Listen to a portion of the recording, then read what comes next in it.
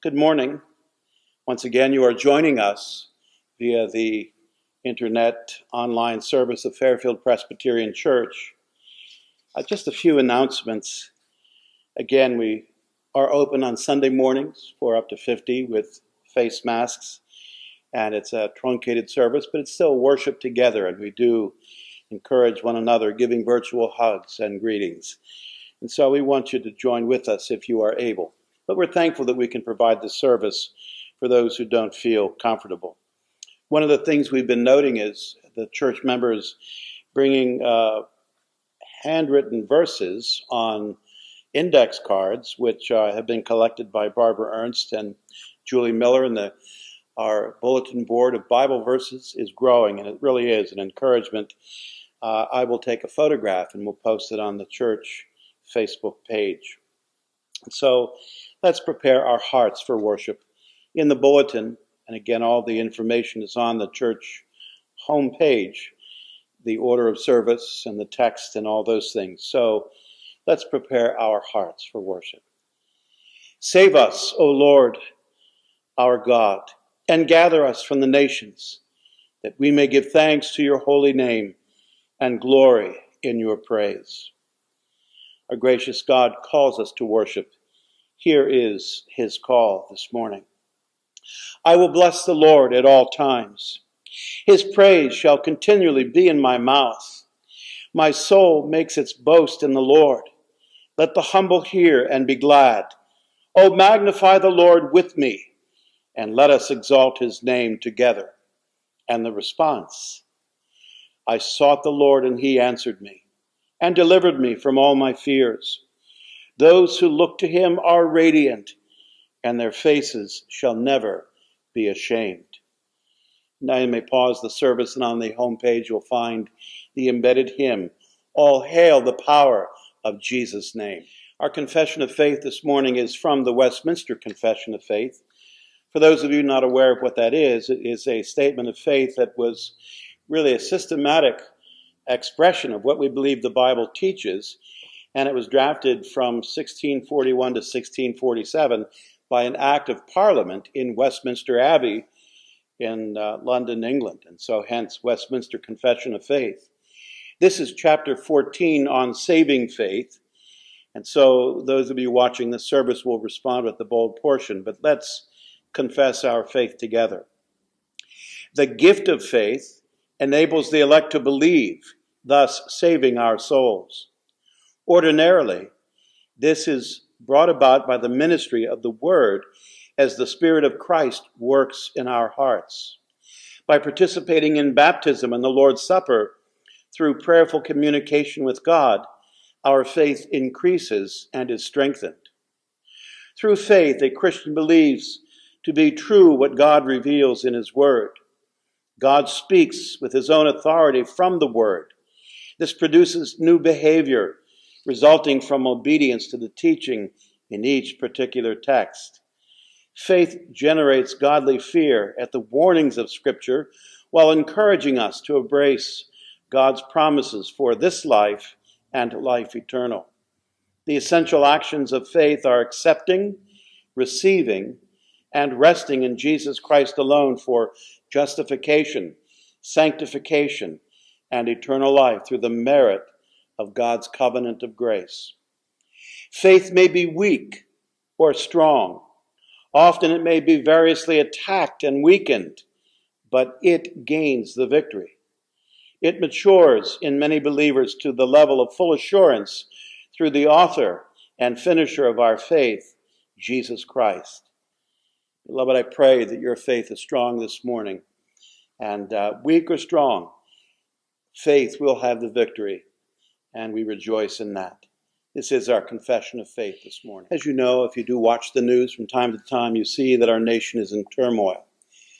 Democrat, Republican are against one another, liberal, conservative. As believers, our citizenship is in heaven, first of all. And there was a minister who came to our presbytery at one time, and he presented a book, Charles Garriott, Prayers for Trump, Petitions for the 45th President. By the way, he had written one for President Barack Obama as well. And so as citizens of the kingdom of God and citizens of this country, we are called to pray for those who are in power. And so let's do that today. The prayer this morning is for the words that President Trump uses. Indeed, he needs prayer for that, as we all do. For we will be judged by every idle word that comes from our mouth, and that ought to terrify us. And so let us pray. Heavenly Father, today we come to you, O Lord, who has spoken to us over the course of time through your servants and prophets. Your spoken word has always been a significant part of your relationship with creation, and especially your people. You have given us the great gift of your Son, the Word that has become flesh. In all these ways you have revealed to us your holiness, glory, grace, and love. The words spoken by President Trump are critical for the health and well-being of our nation. We pray that you would give him great discernment, insight, and wisdom as he addresses our nation and world. May he know when it is appropriate to convey his opinion and directions and when to remain silent. Direct his words whenever he gives an executive order. May the reporting agent, the press secretary, the world's media accurately convey our president's messages. May we, the people of this great nation, carefully consider all that he says and help us to listen and discern rightly how to respond graciously to our president. We ask you, O Lord, to hear our prayer in the name of our Lord and Savior, Jesus Christ. Amen.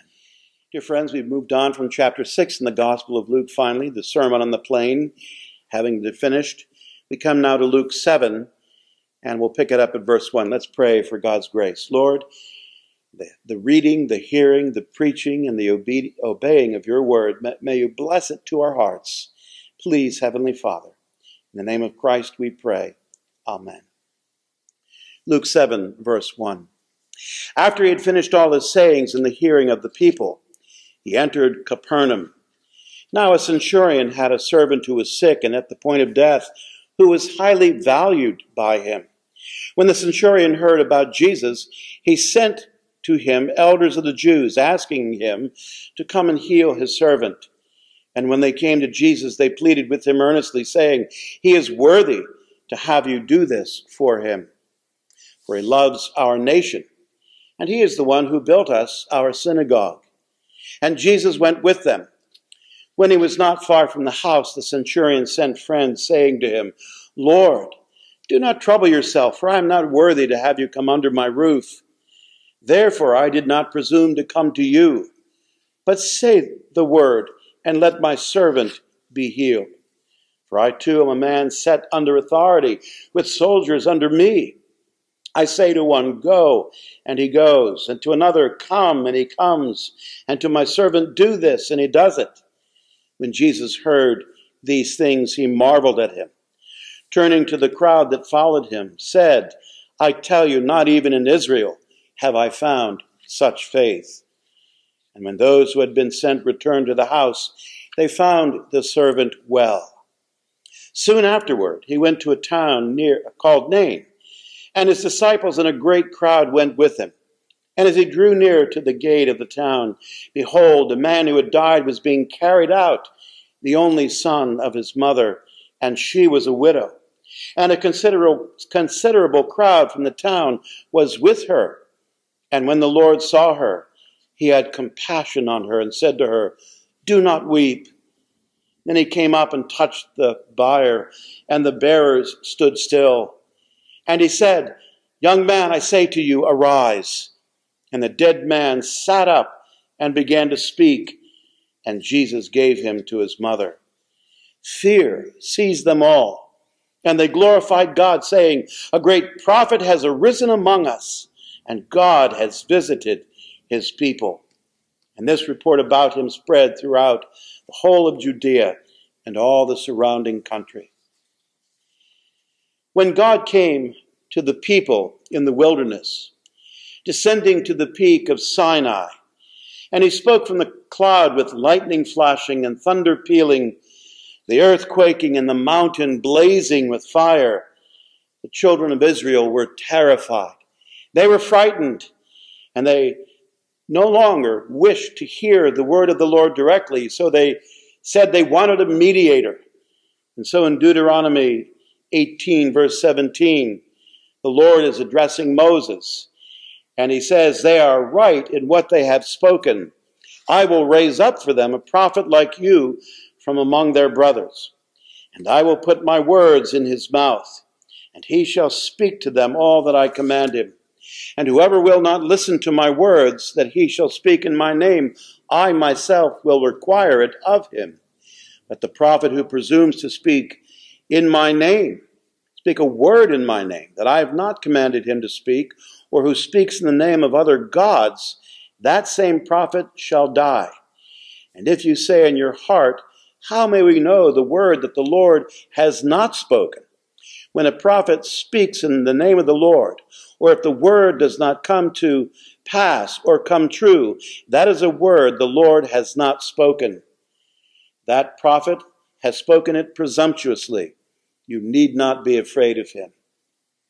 And so this speaks of all the prophets that would follow Moses, but especially it speaks to Jesus, the ultimate prophet of God's word. And when Jesus raises the widow's son from the dead, the people are afraid. They are terrified, and they declare, "A great prophet has arisen among us, and God has visited his people." How did they know that a great prophet was among them? Because what Jesus said would happen came to pass. What did he say? He said, "Young man, I say to you, rise." And the dead man sat up and began to speak. You wonder what he was saying. I imagine him saying praises to the Lord. And then Jesus gave him to his mother. This was a true prophet, and he should be feared. And you may ask, why feared and not loved? Well, indeed, we're called to love him as well. And this is a good question, and we'll get to that later on in the message. But what we have here is a record of the work that the Father gave Jesus to do. These works of healing, as we've said elsewhere, authenticate Jesus as the promised Christ of God. They weren't his primary mission. His primary mission was to preach the gospel of the kingdom. But these miracle healings and signs and wonders vindicated him and verified him as God's promised Christ. What we see in these particular works is an example of remarkable faith, the faith of the centurion and the compassionate love of our Lord Jesus Christ. Faith and love. These are the themes of this morning's message. In the first of these works, we look to the centurion. Jesus marvels at the faith of a man, and get this, he does not see. There is no direct communication between the two. There are mediators, there are go-betweens. Initially, there are the elders of the Jews, and then his friends who, when Jesus is coming to the house, the friends go out to meet Jesus and give the message. So these two never met. And this was really a part of Jesus' acclaim about this Gentiles' faith. This Roman centurion was a part of the occupying force in Israel. And of course, he was a commander of some 80 legionnaires. The Romans were despised by the Jews, but this man was loved. Why? Well, it seems that he had adopted the faith of the Jews in the true and the living God revealed in the scriptures of the Old Testament. The Roman gods were in essence copies of the Greek gods, and then you had what were called mystery religions. And the essence of these religions was especially the secrecy associated with the particulars of their initiatory rites and the rituals they practiced. And these things were not revealed to outsiders, and so hence they were the mystery religions. But apparently, this Roman commander has eschewed these religions and has come to believe in the true and the living God. And so perhaps he found faith there while stationed in Israel. But he hears that Jesus is in the region, and so he sends the Jewish elders of that town to meet with the Lord. And when they come to Jesus, they pleaded with him earnestly, saying, He is worthy to have you do this for him, for he loves our nation, and he is the one who built our synagogue. This man's love for Israel and his provision for building of their synagogue was evidence of his faith in the true and the living God. And he was what we would call a God-fearer. That was next to being a Jew. To be a full-blown Jew, a male, would need to be circumcised. And so perhaps this Roman soldier did not go that far, but he believed in the true and the living God and provided a place of worship and teaching and instruction for his community. So he is worthy to have you do this for him, they say. But now another proof that God was at work in his heart is the centurion's sense of his own unworthiness that he expressed before the Lord. As I said, the elders called him worthy for Jesus to do this work for him, but the soldier humbly declares his unfitness that Jesus should even enter his house. So we read in verses 6 and 7, when he, that is Jesus, was not far from the house, the centurion sent friends, saying to him, Lord, do not trouble yourself, for I am not worthy to have you come under my roof. Therefore I did not presume to come to you. And so here you see this man with great respect. He is holding Jesus in a great light. Would that the leaders of the Jews would have had such respect for the Lord Jesus Christ. But he's also aware of the power and the authority of Jesus. Verse 8, he says, I too am a man set under authority. The soldiers under me. I say to one, go, and he goes, and the other, come, and he comes, and to my servant. And that was this servant who was near death, one whom this man loved and apparently needed. This was a man who served this centurion well. I say to my servant, do this, and he does it. And Jesus is amazed. He marvels, so that he turns around to face the crowd that was following him. And he says, I tell you, not even in Israel have I found such faith. And so you see here this Gentile Roman, this what the Jews would say is a Gentile sinner. Here he expresses faith. And beloved, this would be the work of God in his heart. I have not found in Israel such faith. Now we read in Hebrews 11:1, what is faith? Faith is being sure of what we hope for and certain of what we do not see. The centurion had hoped for the healing of his servant, and he was certain that Jesus had the power to do it. And he had the understanding that Jesus, if he really had authority from God, he didn't have to go up to his servant. He could say a word and his servant would be healed. Such faith was great faith. We read in Hebrews 11:6, and without faith, it's impossible to please God, because anyone who comes to him must believe that he exists and that he rewards those who earnestly seek him.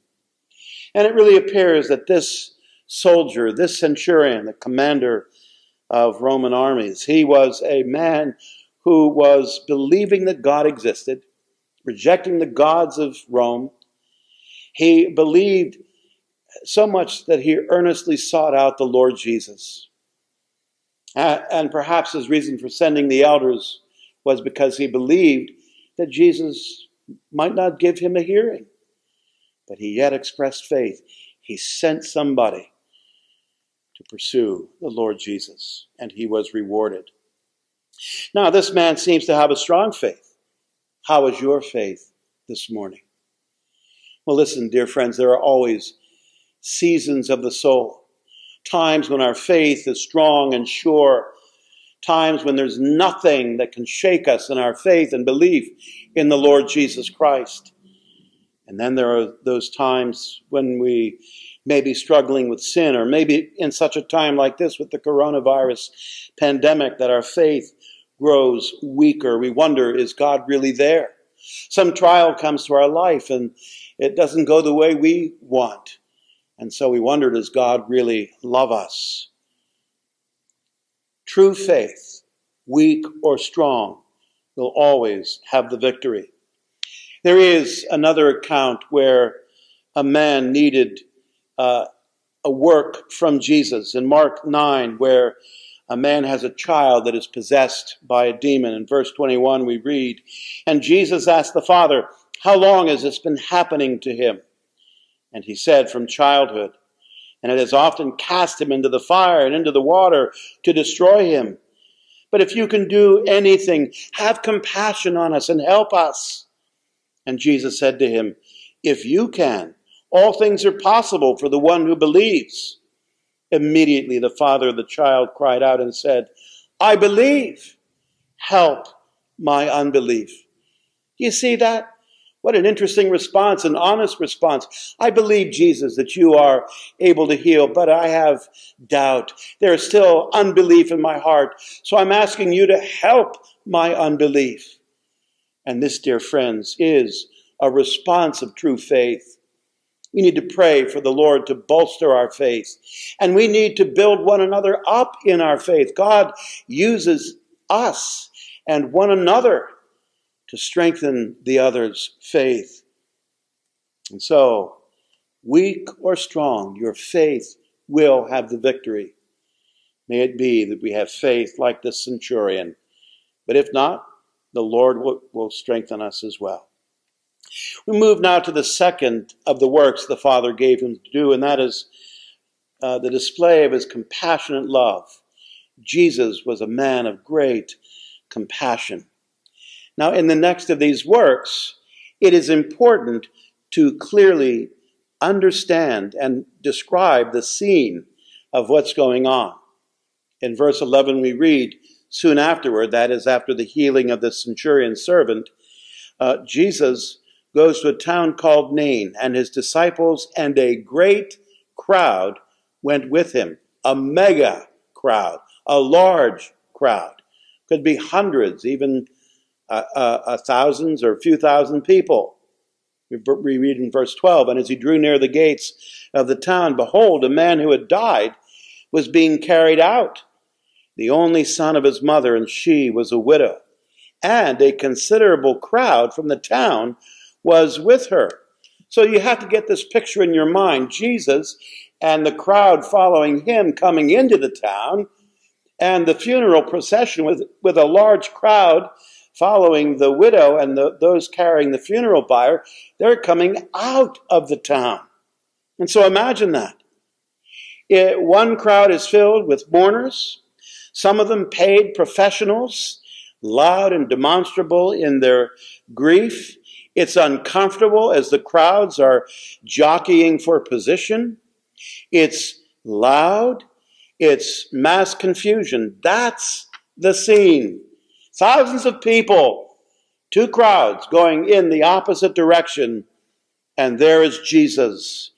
He has a laser focus on this woman. And when the Lord saw her, that is this grieving widow, he had compassion on her and said to her, "Do not weep." So imagine that, this large crowd of mass confusion, Jesus focuses on this woman. She's grieving. To those close enough to hear Jesus' words to the widow, "Do not weep," they must have seemed cruel immediately.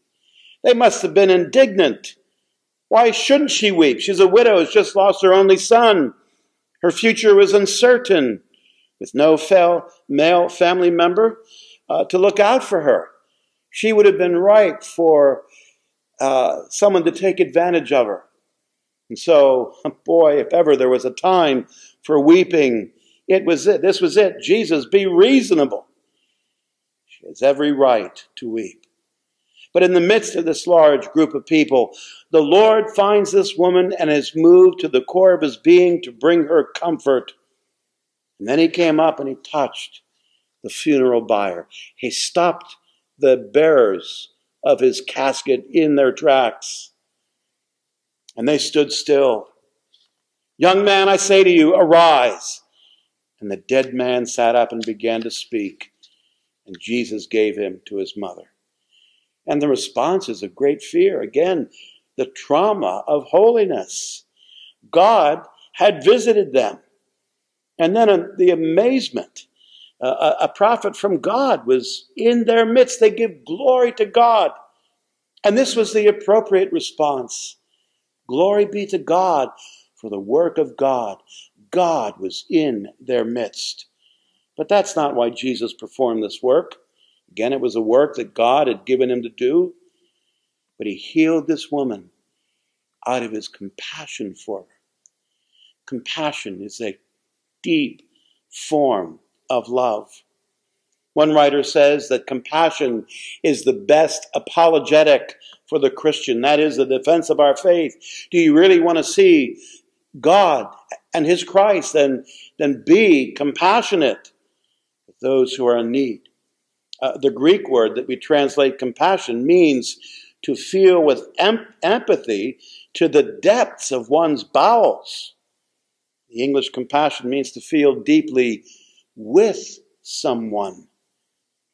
Kate Shellnut for Christianity Today, she writes that there are three aspects of compassion: giving to, doing for, and being with.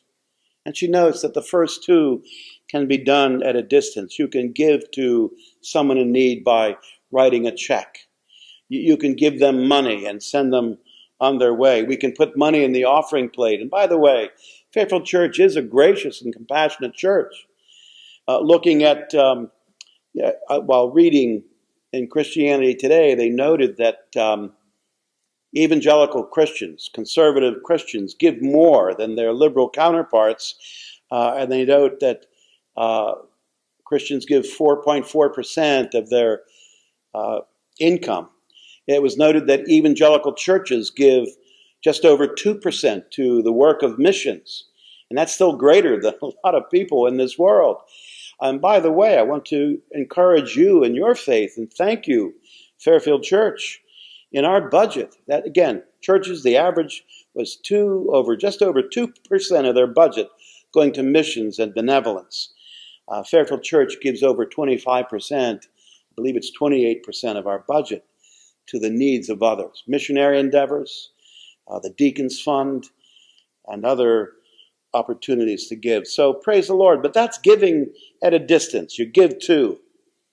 Compassion is also expressed in doing for those who are unable to help themselves. And I remember when I was the associate pastor at Westminster Church in Muncie, Indiana, we sent down, I went with a team of teenagers who went to work with 150 others.